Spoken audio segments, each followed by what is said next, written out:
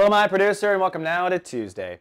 Well, sunny today for the Taurus with a real chance of grande because of all the things adding up. On the one hand, the moon, which is in the house of intimacy, trust, and sex, basically. So emotionally, you are very sensitive on kind of a goosebump level, and that can turn for you or against you, depending on kind of how you're looking at your emotions in the moon. It will make you feel very anxious if you're in a weird setting outside in the world because you're literally emotional at the border. But if you want to connect to somebody, it's a really great setup for really feeling connected. Now, zip it on the zodiac. The sun at 29 degrees Aquarius. That is the final degree if you don't know. It's also the most intense degree of any transit. There are 30 total degrees in any given one zodiac race.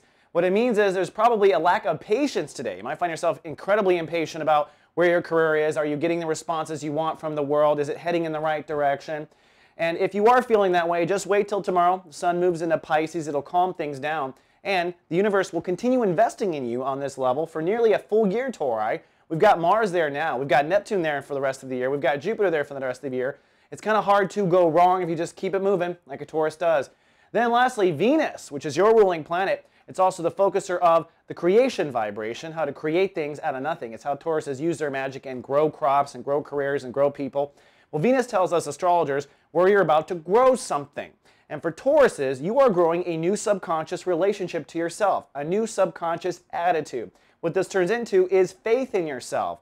So the decisions you make right now, especially as Venus moves into chapter 2, are actually planting seeds to a new inner faith that you'll probably come to recognize fully just before your birthday. So your spiritual work right now is very important. If you're not getting the attitude or the response in your career that you want, you're still building faith in yourself, whether you can see it or not, Taurus.